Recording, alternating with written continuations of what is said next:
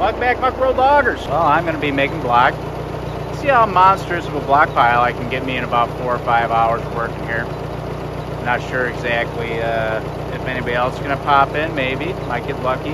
Help me play for a bit. I'm not expecting it though. It's going to be you and me today, guys. If I get these gloves turned right side out, that'd be great. If you haven't seen any of our episodes before, we appreciate you coming by. It's just me, Tommy Tron, Jimmy, and Jeffrey out there doing some firewood and cutting some trees, having the time of our lives, really, on the weekends. We have regular jobs where this is just a hobby. We do it because we love it.